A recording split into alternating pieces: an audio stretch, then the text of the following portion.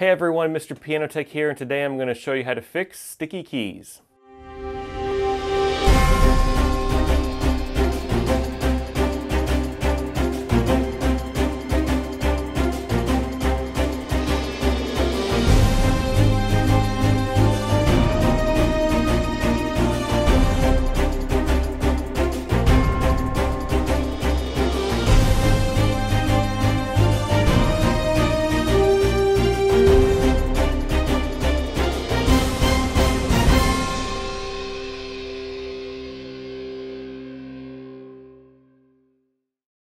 So sticky keys are a very common problem that technicians have to repair on a regular basis. They can be caused from everything from debris in the piano, moisture levels out of control, as well as warped or broken parts. So I'm going to go through the process that I use to diagnose and repair sticky keys in pianos.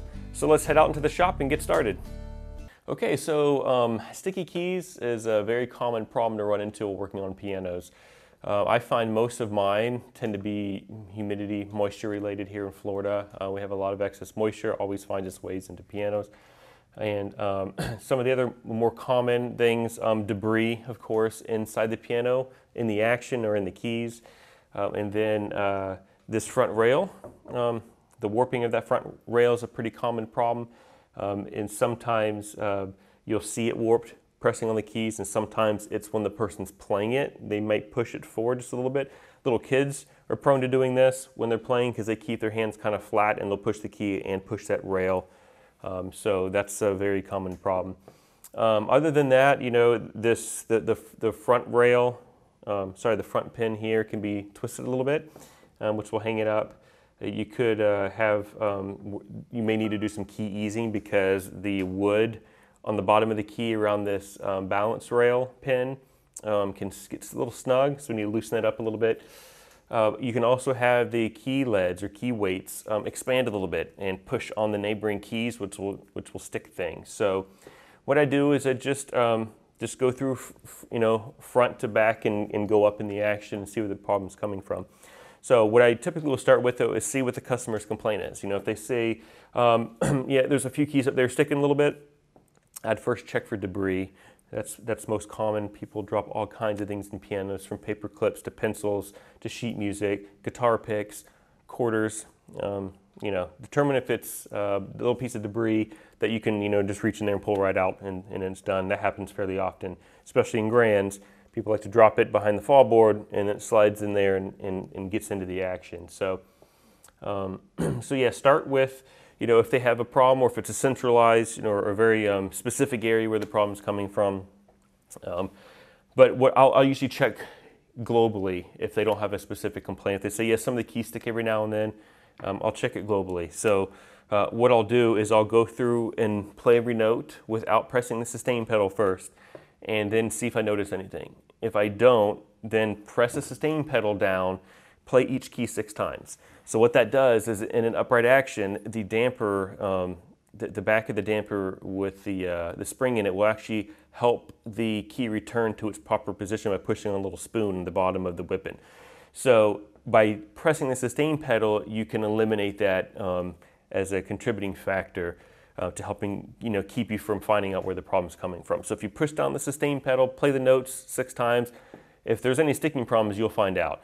It's either going to be in the key or it's going to be in the whipping assembly here or the hammer. I run into a lot of them where the hammers are a little sticky. So you can also use the left pedal that will push the hammers forward like that. And when you release, they should all come right back. If they come back slow or don't come back at all, then you know that's where your problem is. So check globally first, unless there's, like I said, unless there's a specific area they're complaining about, which usually it's debris or a broken part, warped part, something like that. But yeah, use a sustain pedal. Same thing on a grand. When you lift the dampers up, it's not sitting on the back of the key, so it's not helping the key return. So lift the dampers up and then check everything. So if you haven't noticed anything, or you maybe noticed it just a couple of them, you need to dig a little bit deeper if you notice that it's not debris. So first, check this front rail. Make sure it's not warped. It's pretty common that these get warped. And again, make sure that it's not doing it when you press on. If you play a note and you press on it, make sure it's not pinning that key down. That's a pretty common problem. So if this rail is an issue, you can easily just shim it. Just loosen up the front rail, either by removing the, loosening the screws underneath a little bit, or you may need to release some pressure on the cheek block so that you can get a little shim in there. I typically use the little cardboard punchings that are used for adjusting dip in the front. 2 or 3 of those, slip them in there in between the rail and the cheek block, push them down in there where you can't see it, tighten it back up, and that's usually enough to fix the problem. So moving on from there, determine if, whether or not it's the key itself. So the way that I do that is take the whipping pressure off of it and move the key up and down. See if you feel anything, or if it's hanging up a lot. If it's just real sluggish and stuck, then determine where the problem is coming from. So every now and then I'll run into them where those key weights are blown a little bit. So you'll notice it immediately because it'll either say stuck or it'll kind of grind a little bit. Just pull the key out and see where the problem's coming from. See if it's one of those that have expanded just enough to rub on the neighboring key. And also check this front pin, make sure it's not twisted. If it is, straighten it up, see if that fixes the problem. But if you can tell that's pretty sluggish, you want to do what's called key easing. So it's pretty simple. So you just need a couple tools to do it. Just pull the key out. I'll show you these a little bit closer in a little closer detail here in a minute. But so basically what you're going to do is you're going to take this tool and you're going to pass it past this top bushing. You want to get to the hole in the bottom. So you get to the hole in the bottom just like that, push it in there, twist it just a little bit with a little bit of pressure. It doesn't take much. Then get it back out of there carefully. Then go on the outside and do the same thing, a little bit of pressure. And then put it back in, recheck the key. See if that fixes the problem. Sometimes you need to also loosen this one in the front here a little bit too. That's what you use the pliers for. They have a little, slotted, squared up edge here that you can actually fit in underneath the key. Put it in there, give it a little bit of pressure. The bigger plate goes on the outside of the key. Again, put it in there, just give it a little squeeze. Sometimes just putting the tool in there and taking it out is enough to free it up some. But do that and then recheck it and see if the problem's gone. If it is, that's great. Pretty common thing to have to do, key easing to loosen those keys up a little bit. If they swell just a little bit, the key's not going to play properly. So if you did determine that's not where the problem's coming from, the key's playing fine, hold the back of the key down, lift up on the whip-in yourself and see if you can determine where the problem's coming from. Is the hammer coming back real slow? Is the whip-in feel sluggish? Does the jack return slow if you trip it out by yourself? Does it come forward and then slowly move back? That's pretty common. Check that. Check the springs on the back of the hammers. Make sure that it's not popped out and just rubbing against it, which is causing the problem. So basically, just go through, and check for anything that's out of order, anything that's out of alignment. Stuff can get twisted, broken. The jack can come loose. It could be leaning into the one next to it, hanging things up. Sometimes it's even this little bridle strap holder is bent over enough to snag the back check holder on the one next to it. That's, so you're just gonna have to go through and determine where the problem's coming from. But so if it's moisture related, if you notice it's more on a global scale, put some humidity control in it, get that under control, let it stay in there for a couple weeks and do its job, and then see what you have left. If it's the front rail, that'll be pretty obvious. Shim that up. If it's the key itself, try some key easing and make sure there's no debris in there or even the key weight hanging it up. And if it's up in the action, you're probably gonna have to repin a flange. So it's the same procedure whether you're repinning a whip-in flange, a jack flange, or a hammer flange. So if you determine that's where the problem's coming from, that's what you need to repin, and I'll show you here and now how to do that. Okay, so now I'm going to show you how to repin a flange. First though, I did want to show you the other tools I was talking to you about. So these are easing pliers. The smaller side here goes into the bushing, and the wider guy here goes on the outside of the key, and you just squeeze it and give you a little bit more room in there. And this is the other tool. You notice it's tapered and it's flattened on the sides. That's just so they can get there between the bushings on the balance rail bushing and get into the bottom of the key. This little tool just fits into a combination handle. That's what I prefer to use, so that way you can use this for a lot of different things. So anyway, it's a little more close-up of that. And okay, so repinning a flange. So this is actually a grand hammer flange, but it doesn't matter. So every flange you encounter is going to be exactly the same. So in each piano. So whether it's the hammer flange, whether it's the jack flange or the whipping flange, flanges, for the most part are always going to be the same. You'll run into oddities every now and then, but for the most part, this is what you're going to run into. This is the type of bushings and all that you're going to see in a flange. So what it does is it actually, the pin in here is snug to this side here, and that it will actually rotate in that bushing. So this needs to be a little loose and this needs to be a little snug, so that's where it moves. So what we need to do first, get the old pin out. So you're going to need a file, side cutters, pin vise or pin pliers, and some center pins and some center pin burnishers, reamers. Okay, so we'll use this pin vise here. It's flat on one side and it has a pin on the other side. That's for pushing the old one out. So just line it up with the old pin and then just push it out like that. See, it's sticking up on the other side now. Now be very careful when doing that, that you don't push out the bushing. That can be a very aggravating repair sometimes, especially if you're out in the field. So just be real careful, make sure you're squared up on that center pin before you push it out. So now that we've got it out, we need to determine what size pin we need. So most of the pins that I encounter are between sizes 20 and 21.5, including half sizes.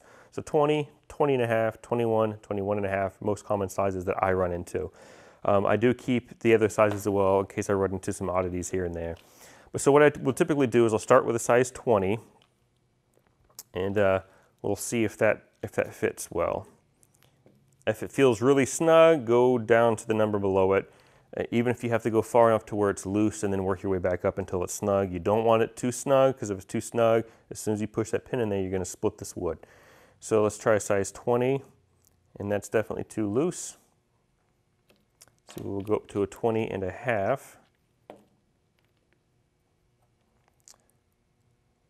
And that's good.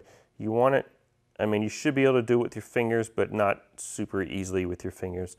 It's usually a pretty good judge of that. So we're going to go with 20.5.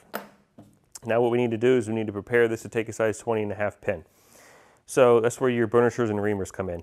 Now they do make a burnisher / reamer that is one guy like this, and it's tapered and it kind of covers all the sizes. I don't recommend those. It's very hard to get good results consistently out of those unless you mark, where the different sizes are on the reamer itself. So what I do is I know we have size 20.5 pin, so I'm going to use, I personally do it this way. I wouldn't use a 20.5 reamer. The bushing's a little spongy, and it needs to be able to move pretty freely in there. I go up one size with my reamer. So I have a 20.5, so I'm going to go up to size 21.5. I'm going to take this and just very carefully push it through both of them. Don't apply too much pressure at once. You will pop those out. That's a problem that you don't want to have to deal with. So just be real easy. Give it good tension. Support everything really well while you're doing it. Pull it out. Then I flip it over, and I just like to do the same thing again from the other side. Get nice and easy. Make sure it's turning in there, and then just pull it back out. You should be good. Okay, so now we're going to put these back together. So just line them up. Use your pin vise. It takes a little bit of practice lining those up right sometimes. So just going to push that through. Now, if you start pushing and it's not going anywhere, you feel a lot of resistance, stop. You're probably not in the hole. You're probably off to the side. Don't keep going, you'll break things. Okay, so now that it's sticking out through the other side, we're going to go and snip it off with the side cutters. And use the file and make it flush. You want it flush. You don't want it sticking out too far. If it's sticking out too far, it's going to grab the neighbor next to it in the action. You don't want that. So just get it pretty flush. Okay, that's good. That's good movement. You don't want it real tight. You don't want it super loose. You don't want to be able to do too much of that, side to side. If it's wobbly that way, it's too loose. You need to put a tighter pin in there. If if this had a hammer on it, what I recommend, hold it up, let it go. You should get 6 swings in it, 6 swings from it until it stops. That's pretty perfect in my opinion. So again, lift it up, let it go. If it swings 6 times before it finally stops, that one should be just right.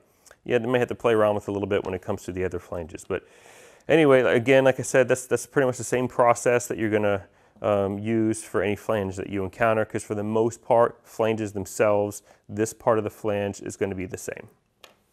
Okay, so that's how to do that repair. Like I said, it's gonna be the same process no matter which flange you ever need to repin. But again, that'll free up any issue in a flange, giving it some fresh life and a fresh pin in there. And in a grand, I want to point out, in a grand piano, you don't have this left pedal that's going to move the hammers forward. So what I do, pull the action out, lift up the hammers to like at least a 45-degree action. Actually, probably go higher than that, almost vertical, and let them go. They should drop right back down. If you have some that are going slowly back down or some that just hold there, then that's where your problem is, and you're going to want to repin that hammer flange. That's a very common issue, a very common area for there to be an issue in grand pianos is that hammer flange. Those stick a lot in my experience. And if you have to do key easing on a grand, you're going to have to pull the action apart. Slide the action out. Unscrew the stack, the assembly that holds your whippings, your hammers, everything. Unscrew that, take that off, then you can get to it. Some grand actions, sometimes you can get the key out without pulling the stack off, but usually you're going to have to pull that stack off to get to it. So that's why I go back to my first thing, where if the problem is all over the place, try to fix it globally first. Put some humidity control in and see if that fixes it. A lot of times it will, or it'll drastically reduce the amount of work that you have to do, and it'll reduce the amount of time having to be spent on the repair, and it reduces the cost for the customer. So yeah, that's pretty much it. Check front rail, check debris, check key movement, check action movement, check all the components, determine whether or not it's a global issue or a very specific issue to one specific area of the piano, and that's pretty much it. So that's it. Hopefully this has been a useful guide for you to be able to diagnose and repair sticky keys in pianos. Thank you for watching. Any questions, comments, snide remarks, leave them below, and as always, stay tuned.